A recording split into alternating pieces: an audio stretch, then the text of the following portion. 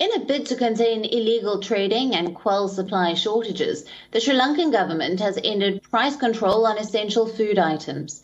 Now, this comes amid a foreign currency crisis in the country. Shortage in foreign currency has caused recession in Sri Lanka. This, in turn, has triggered shortages of food, medicines, and other essential goods. In a hope that it would increase supplies, the government has decided to freeze prices for essential goods like milk powder, wheat flour, sugar, and LPG. But officials worry that the prices could rise by almost 37% with the new decision.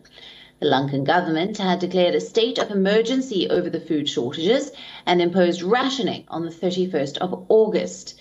Even though the move saw a virtual withdrawal of private players from the market, the plan backfired as farmers were forced to sell their rice to state agency and people were forced to buy the rest from private warehouses.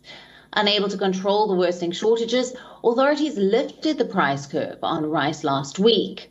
The price of rice has been surging ever since. Similarly, there was a surge in black marketing of pulses and sugar.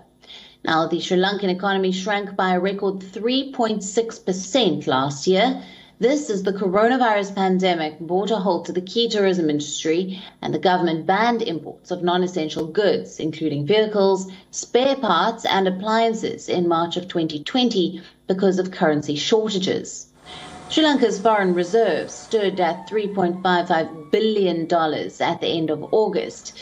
It has to repay about $2 billion in foreign debts before the end of the year. Our correspondent, Dasuni Atora, has sent us a report from Colombo for more on this story.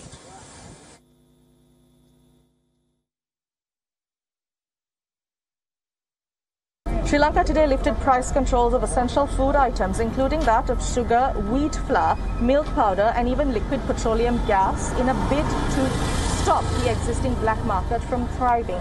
Now, Sri Lanka's food prices have seen a dramatic increase ever since the COVID-19 pandemic, which has also been a byproduct of Sri Lanka's existing forex crisis.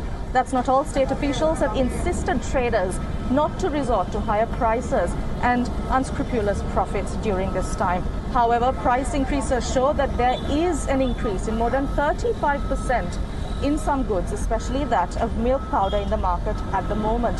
Sri Lanka's forex crisis is still ongoing, and the CBSL recently did release $50 million for traders to release their stocks that are currently held at the Colombo port in a bid to drive down prices.